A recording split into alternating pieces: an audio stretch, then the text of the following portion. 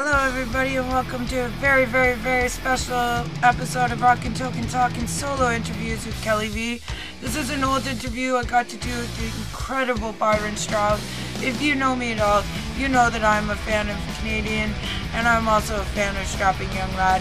This is one of the best moments of my life. It happened quite a while ago now and I've been told all along that it was impossible. And right here, a combination of Byron Stroud from Strapping Young Lad talking to me, and the incredible help of Lips, Steve Kudlow of Amble, and all of my wonderful metal friends. I can't believe what I've achieved. This is a miracle, and I can't wait to share this interview with you. And all the way through, you'll see just how special it is for me. So thank you so very, very much for tuning in, supporting, and sharing, and just spread them around, my loves. Thanks so much, Kelly V.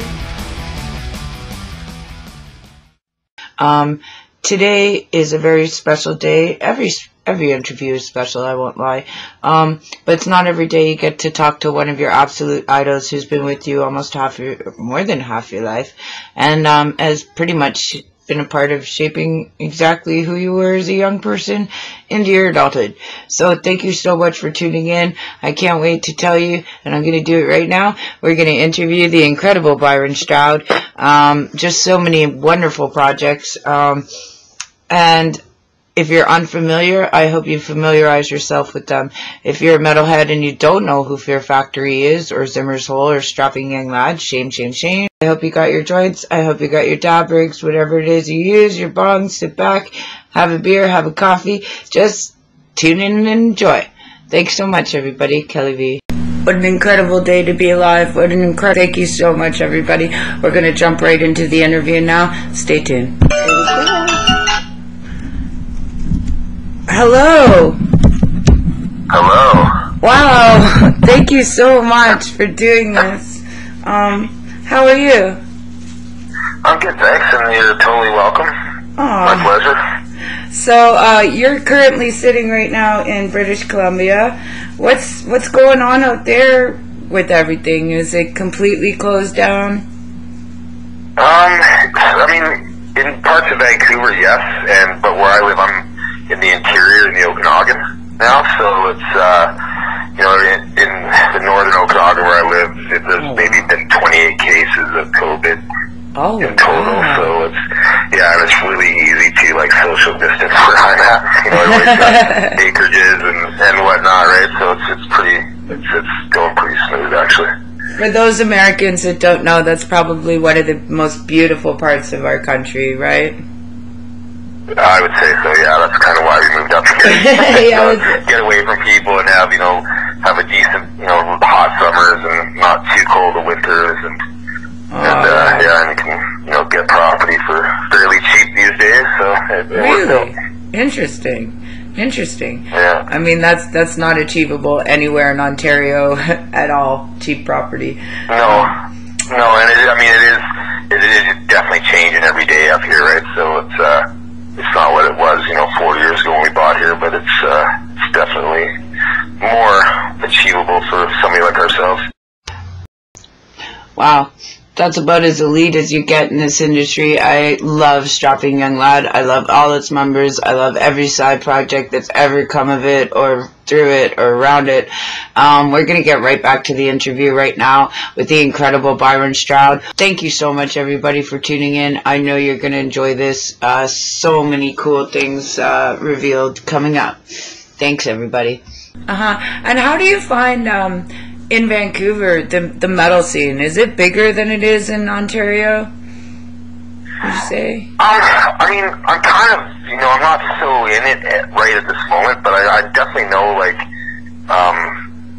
when we were coming up with Strapping and Zimmers and all that stuff, it seemed to really thrive, I think Devin drove a lot of that, and say that, though, when we go to Ontario to play shows, they were always, off the hook, right? They were always killers, so, I'm not sure right at this moment, but, coming up, it felt like Vancouver was the place to be at the time when we were doing our thing. Was it harder for you guys to break into the U.S., do you think, just being Canadian and getting a kickstart? Not really, I I always thought that before I joined Strapping. I always thought with my other bands, I was like, oh man, how do we break in the States? It's because we're Canadian that we don't not have an opportunities. But then I realized, if you're good, you're good. Will come to you, right? That's probably true, brother, for you. I know it's a struggle for a lot of Canadian bands, but like I said, you are nothing but metal royalty, and I'm so very, very proud that you are Canadian, and so am I. So I just want to say thank you so much for all your music and how it influenced us.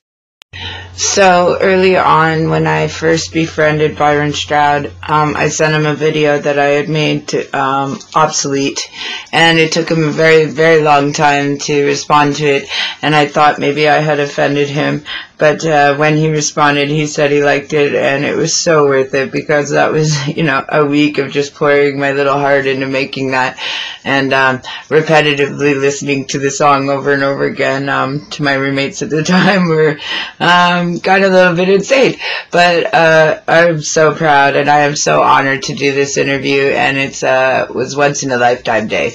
So thank you so much, and we're going to get right back to it. You've been listening to the Pop Pixie Show at rockmetaltalk.com with your host Kelly V, and we're going to jump right back. So, we didn't work the States a lot in the early days because we just would go to Europe, and we were had a big fuck you towards Century Media in the very early days, and we basically didn't want to do anything they told us to do, right? So we would just do our own thing. We ended up, we'd go to places where we felt they'd appreciate us more, like Australia, the UK, other parts of Europe, and Japan and stuff. And then eventually we thought, okay, well, let's try go down the States, do some shows, and see what happens. And yeah, it was great. The response was killer, and we realized, oh yeah, we have a following down here as well. So then we started working it. We started working it a little more after that. That's so funny to hear you say that you're just like going against your label, because I just talk to so many bands. It's so hard to get a good label, to get good support, to be toured or supported in that way. And it does make sense, because you guys are good enough to be able to be rebels within that, I suppose. Oh, that's awesome. Right, and in the early days, for sure, in the 90s, it was, with Century Media, we felt they weren't doing it, the right things for the band. But coming around 2000, Steve Joe came along as our A&R guy in the States, and he basically, flew us down for, I think it was like a 10-year anniversary Century Media party, and he just, he talked to us and said, hey man, I support you guys, this is what we want to do. And his hanging out with Steve made us realize that there was somebody at the label that actually cared about us, and that's what kind of changed our perspective on touring. Well, thank God for that. We really appreciated having you come through, or having you come through anywhere close to us as fans. So thank you so much for that experience for happening.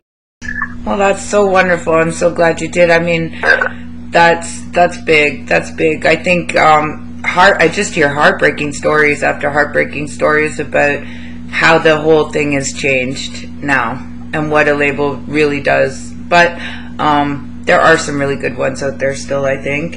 I know. Yeah, I think there is too. I mean, I haven't dealt with any labels in a while, other than just doing some licensing deals and stuff.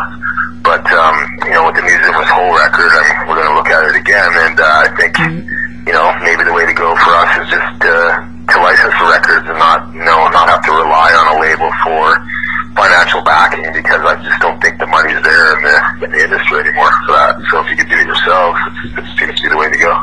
That seems to be what I'm hearing over and over again, and it seems to be what younger bands have to do to rise up, and it's so much pressure on somebody starting out to have to do everything yourself, and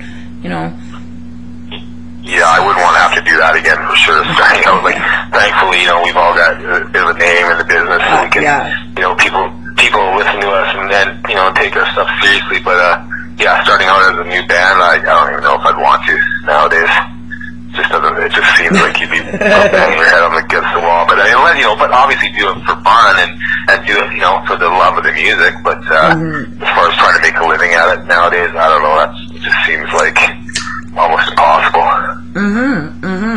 That's a real shame. I think that this is a really sad thing to say, but COVID has kind of turned the corner on the whole industry as to having to revamp itself and to come up with new directions, to do online things, to do things really differently.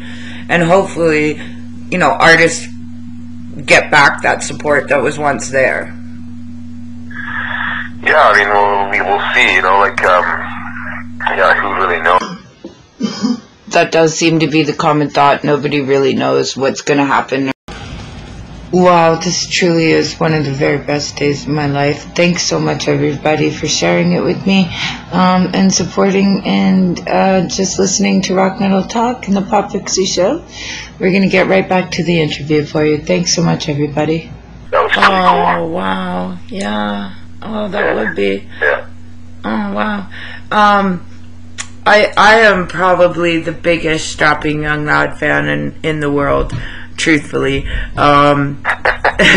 Literally, you know, my group of friends in college, like, I discovered it pretty young, and it stayed with me for so long, and I think the music is just so, it's just perfect. You know, it really is. There's, I suffer from narcolepsy. It's very, very difficult for me to go to sleep. And Strapping Young Lad puts me to sleep. Well, that's the first time I've heard that, but that's awesome. That's what Jed said, too. But it's like, there's this, amongst all of the intensity, there's this beautiful sort of hum that's comfortable. You know what I mean? Actually, I do know. I can relate to that for sure. Yeah, and that, for whatever reason, almost hypnotizes me, puts me in a trance, and I'm like, which is almost the highest compliment, right? I also, you know, happiness brings on some weird episodes with narcolepsy, which literally paralyzes parts of your body for a few minutes at a time. And right now, I can't move my arm or my legs because I'm so happy. So hopefully, my face doesn't go, or I don't just smash into the keyboard out of. But you know, that's like the ultimate compliment at a show. You know, oh, she's down. Oh yeah, I'm having so much fun. I can't move, right? But it is it has like been with me a very, very long time. And you said it was your favorite project. Is that?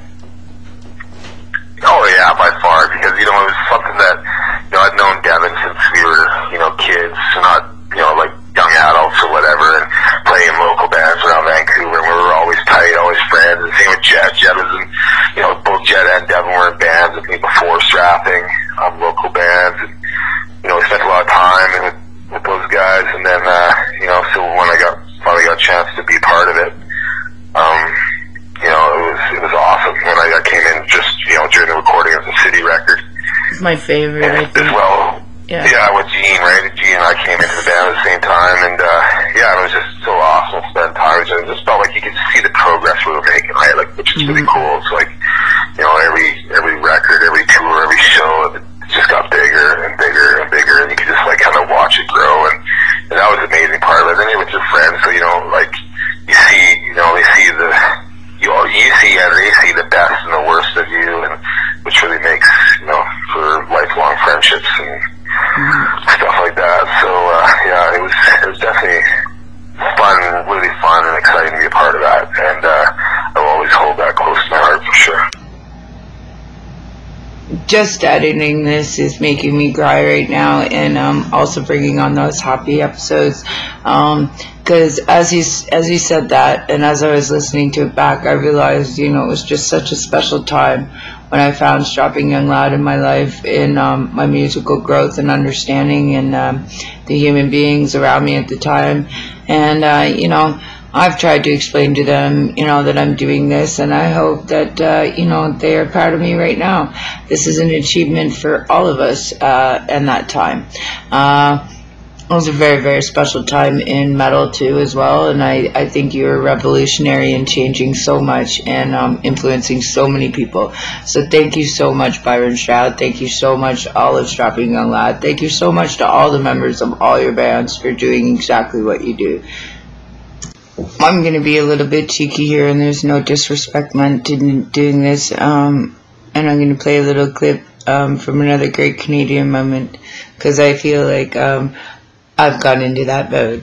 We're not not worthy! We're not worthy! We're not worthy! We're scum! We're scum! We're gonna get back to me making an ass of myself with someone pretty awesome only on the Pop Fixie Show at rockntalk.com. Thanks, everybody. You're such a loser. Hey, sorry about that. No, that's no problem. No problem. There's always stuff going on here in the farm, but yeah. So anyways, all of a sudden we were like doing strapping and Fear Factory, you know, and it was like a big juggling act for the next few years. Wow. And so I mean, but it was like, when I quit Fear Factory, it was more in the end, like when Dino came back to the band and Burton decided to keep me there still, and we brought in Gene, the mechanized record, and all that stuff. It was just, I think Dino had, you know, he'd been kicked out of the band once before, and now he's back, and I think he just, you know, all the promises that were made to me by the other guys who weren't there anymore, and even the promises that Bert made to me, which was, you know, solid things for the future for me, it just never panned out, you know, and there was always an excuse after excuse of why it wasn't panning out. And after a while, I just thought, oh, you know what, man, like, I just gotta be happy. And the end of the, you know, that whole mechanized touring cycle, even though it was an amazing, we did some amazing shows, got to tour with some amazing bands, I just wasn't having fun. And that's, I guess, you know, it would show in the music. It would show, you know, if you had to stick with it. You know, if you had no other option, like some people, you know, maybe get trapped because they're so famous they can't leave a band, maybe. But right. So glad that wasn't the case. Yeah, you start relying on the paycheck and whatnot, right? But when that paycheck starts to dwindle away as well, you're like, well, what the hell am I doing this for then? You know, if I'm not happy, right? So. The 3 very loyal fans that will still come. You know what I mean? There's always going to be forever, you know, forever. No matter where you go, there's going to be people that absolutely love what you do, undoubtedly. And that must feel really, really good. Like, if you were to say, hey, I'm going to do something new tomorrow, people would just, you know, be all over it. That's a good feeling. Yeah, and you know, and it is definitely cool, but I want to make sure that people get, you know, what I enjoy too, right? You know, at this point in my life, it's like, I gotta really enjoy it, and that leads me to the other band, Mono, that I started doing with Jed, and a couple guys from Devin's band, Ryan and Beeve, and John Howard from Threat Signal, but it was, it just didn't really, you know, the further we got into it, I really started realizing that, you know, maybe they were just having me around because of my name, stuff like that, right? And I wasn't really enjoying the music so much, but I thought, oh, this is my chance to get back out there and tour and do some cool stuff, but then I just wasn't feeling the music. I just could not, like, groove on it, you know, it wasn't something I was so proud of putting my name on. So I had to step back from that, and it showed in my performances with those guys too, you know, in the studio and the stuff I did do with them, I could just tell my heart wasn't in it, right? So I figured it was best before the band started really getting into it, you know, I stepped back, and so that's why I did that, you know, and I think Jed left for similar reasons, you know. Wow, that you know, but if everybody feels it, like, was there hard feelings or upset feelings?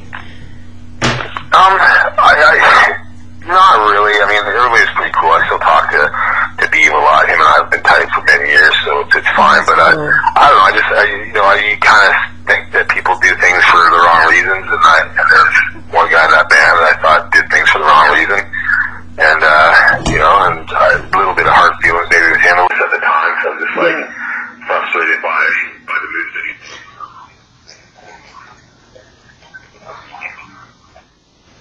It is so incredible to get to hear these personal, you know, opinions later on, and to get to hear the stories that shape the music and your career. What an incredible honor.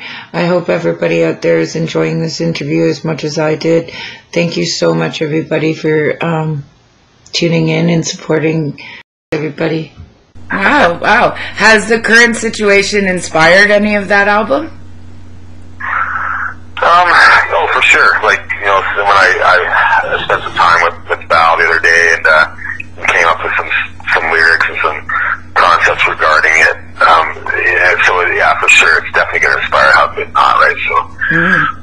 So that it'll be in there. Oh, I can't wait. I can't wait. So who does, like, everybody participates in the songwriting? It's not just one person? Well, I mean, depending on the parts. I mean, over the years, you know, Jed is the primary, you know, songwriter, right? He writes, you know, 96% of the riffs usually, right? You know, and on the earlier stuff, I wrote a lot more on the earlier stuff, but it's on the later Shouting record, that was all Jed, you know, and then we know, of course, you know, we're free to do our thing over top of whatever concepts about the extra songwriting comes up with. And the lyrics, I'd say lyrics and concepts for songs, like, lyrically, I think is pretty much a group effort. Oh, wow. You know, there's definitely, which is cool, and that's one cool thing about Zimmer's Hole is that, you know, we will come up with there's a funny story or a funny concept that we're sitting around, no matter how ridiculous it is, we, like, turn it into an awesome song, you know? Yeah. And that's the one fun thing about Zimmer's Hole that we all love, and I think that's why people get drawn towards that band as well, just because it's, you know, we are just having fun, but at the same time, it's some of the most brutal metal behind it, yeah. Hear, right? Exactly, that's what I was just going to say. It's so silly, it's so fun, and yet it's got perfection. With the music, it's awesome. It makes me chuckle. This is such a big honor. Thank you so much for tuning in and sharing it with me. This has been truly one of the best days ever, and I never thought I would get here. I never thought I could do it, but I just kept trying, and I just want to put that out there to everybody. Just believe in yourself and keep trying, and good things will happen. I hope everybody agrees with our assessment on Zimmer's Hole, the fun and the perfection of it all. That was awesome. We're going to jump right back into the interview with Byron, and hope you're all enjoying it as much as me. Thanks, everybody. It is awesome. Do you think that, you know, Strapping would ever come back together? Just had to ask for anything. No, I mean, as much as I think most of us would want that to happen, I mean, I'd love for the chance to play with Devin again, and Gene and Jed and all of us be on stage or in a room together again. I just don't think it will happen. I mean, I think, you know, it's funny because I went to NAMM last year and hung out with everybody, and, you know, there's pictures taken of us all together, and when we started flying, and people asked us, what's going to happen, and, you know, and Gene had the best response. He's like, I would have to ask myself, if this happened, you know, what was wrong with Devin? Why would Devin want to do this to himself again? You know, exactly. And that's how we all feel, right? It's like, you know, it's like our bro is like, you know, why does he want to do this again? No, we know what it does to him. Why would he want to do this to himself, right? So, I mean, he's got to go to a certain place that the rest of us don't go to be able to do that. Yeah. Music, right? Like the rest of us, it comes pretty natural. But for Devin, it's a side of him that I don't think he doesn't want to be there, you know, and I totally get it. And then I see him doing strapping stuff, and I think, oh, it's awesome that he can do that. But I think it would be a whole other thing if we were all together doing it. There'd be a whole other energy there that I don't think he necessarily wants in his life anymore. So, which is totally fine by us, right? And I'm hoping that one day, like I've seen Jed has had the opportunity to play songs with Devin over the years, and you know, I think one day, hopefully, maybe I'll get a chance to do that too, and that'll be good enough, you know. Yeah. Wow, just getting to learn some of this stuff is such an incredible experience.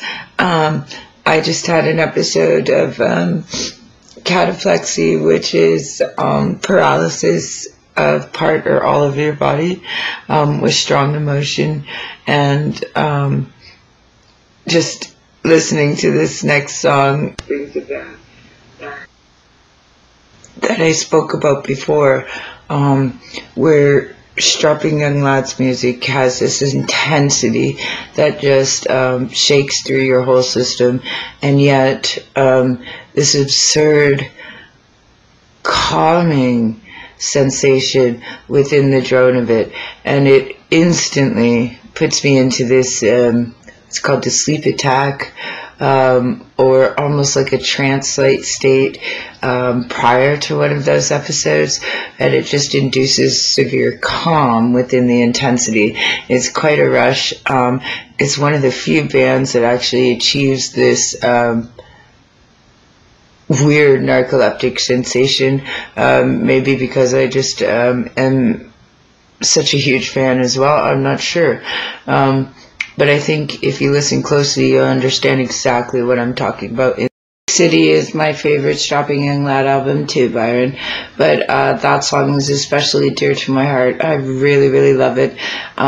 If you don't agree, too bad. Because that is one of the best minds in the music industry and one of the best vocals with one of the best bands around it that was ever created. So we're going to jump right back into the rest of the interview. Thanks so much, everybody, for tuning in. Yeah, I do. And, you know, what he deals with was an inspiration. And as somebody who battles disability and been shamed for it, what I'm doing now is the reason why. You know, to have, you know, to stand up and do something. And the amount of musicians that have reached back has just been insane.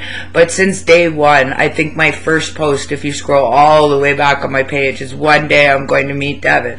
You know, I'm persistent when I when I set a goal, you know. And I think I posted it 10 times. It'd be like my Make-A-Wish mean if they did that stuff for adults, but they don't. I've looked into it, actually. But, you know, I've been so blessed along the way. And, like I said, just meeting you and talking to Jed has been two of the highlights of my whole... Thank you so much.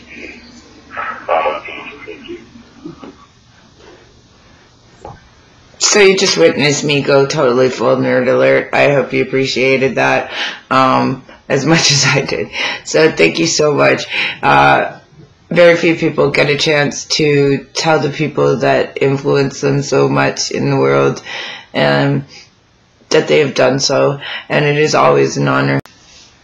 I've always thought that Strapping Young Lad is the perfect combination of just raw insanity and extreme perfection, and the tightness and their ability to play live what they create in studio to a T is always impressed me, and I will always love their technical ability. That's just unfortunately one song you cannot scream along to very easily. This is one of the most impressive songs and one of my favorite songs by them. We're going to jump right back to the interview. So you're a farmer now. Yeah. For sure. Well, we got a hobby farm, really. I mean, it's okay. I mean, we don't, you know, it helps out definitely. But when we bought this property and then we built a house on it for my mom, and we moved our families up here, so we got a bit of a family compound. It's cool. We got, you know, a couple horses, some pigs, and goats, and chickens, and farm some hay and stuff. Oh, so wow. it's definitely been like a crash course being a farmer, which is pretty. I mean, it's I like it, man. Honestly, it's like, you know, to be able to feed yourself and your family by, you know, your hard work on your farm is definitely rewarding, soul satisfying, you know, and being in the mountains and being away from the mass people in the cities is take a break right there, and we're going to play Strapping Young Lad with Far Beyond Metal. Thank you so much, everybody, for tuning in and enjoying this and sharing one of the best days ever. Most incredible Byron Stroud on rockmetaltalk.com. I'm from Toronto, and I traveled the States for the last 5 years, and, you know, was in Oklahoma for a while. I don't know if you've ever been through Arkansas or Oklahoma, and you just realize how up there. Yeah, empty it is, right? Like there's just nothing, right? And I came back to Toronto for a visit and literally felt like kissing concrete, and just I don't feel almost comfortable without that amount of people and the craziness, you know. But it's weird. I can appreciate it, but after a while you're kind of like, oh, another tree. I wish I was a coffee shop or an interesting person to talk to or somebody, you know what I mean? Right? But for sure. I I was like that for years too. I love the city. I lived Vancouver, LA, you know, Melbourne, Australia. Like I spent a lot of time in all these places, and loved it. You know, so I almost bought a house in California years ago. Like I've just always been all about it. But as I got older, man, I'm just like, you know what? I kind of like this too. Now when I go to Vancouver, I had to go down there last week for some business, and I was like, get me out of here. Now, no disrespect meant to the people of Arkansas, Texas, or Oklahoma there for a minute. I didn't mean that there were no interesting people. I've met some of the most wonderful and lovely people in the world in that spot. I just meant that there's not enough of you and you're very spread out. So, you know, it's a ways to go visiting or just to go anywhere. But it's the lack of just, you know, places and things and buildings and, you know, restaurants and food and culture that sometimes I really, really missed, that is only found in something like a big city. So, shout out and love to all the people in that area. So, take it not to heart. I didn't mean it in any way.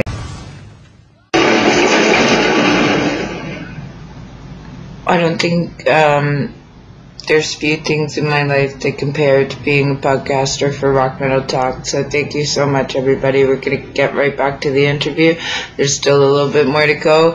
I hope you're enjoying it as much as me, but probably not as much as me. That's probably impossible, but I hope you're enjoying it nonetheless. Only on the Pop Pixie Show at rockmetaltalk.com. I cannot be here anymore. Well, Toronto's kind of getting like that just because it's just the pressure, you know, the competitiveness, because there's just not enough jobs, not enough housing, not enough, you know, so right, the endless stress of it, but not necessarily the amount of people, because before COVID hit, there's always a festival, there's always something going on, you know what I mean? You just leave your house and there's art and music everywhere, right? I really, really love that. You know, the street performers, the subway performers, you know, it was just alive. It's suffering bad now, I think. The whole music industry is suffering bad. We're losing our big venues. You know, that's a real heartbreak of the bigger cities, right? As their 100-year leases run out or whatever, and they realize, oh shit, this property's worth way more than I can afford, right? And they tear down, turn into condos. So that's happening all over Toronto, the El Macombo, which was a really big place, kind of, none of them are big. That's the other thing, you know what I mean? I know. They're bigger by name than they are by size. I get it, totally. Yeah. And it's said, you know, there was a lot of bands that actually didn't even make it in the U.S. or Europe before they played Toronto. So it's got an iconic place. But I think that you know, Montreal and Vancouver definitely have you know, if you're gonna go anywhere, you got to go those three places, right? I guess. Yeah, pretty much. Where was your favorite place to play in the States? Well, all the major markets were always good for us, especially with like Fear Factory and stuff like that. It was like, the New York, LA, Chicago shows were always good. But I seem to enjoy everything. You know, we had some great shows in some of the smaller places. I mean, Texas is always good for Fear Factory, strapping as well. Like, I have some great memories of meeting people in Houston and Dallas and stuff like that. And Texas is another planet, though, isn't it? It's just another planet. I love that about Texas.